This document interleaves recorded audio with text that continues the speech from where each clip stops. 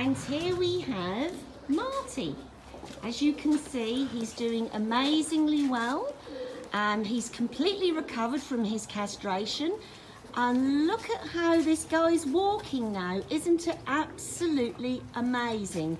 None of us here, including our veterinarian Dorothea and our farrier, can believe how quickly he's adapted to the change of the angle of his foot.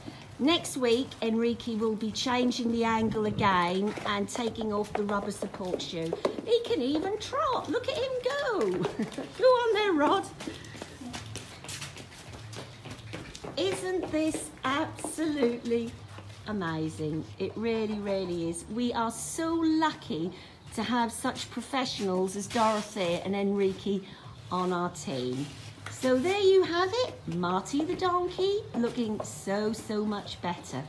Incidentally, this guy is between 15 and 20 years old. So again, considering his age, he has done so well.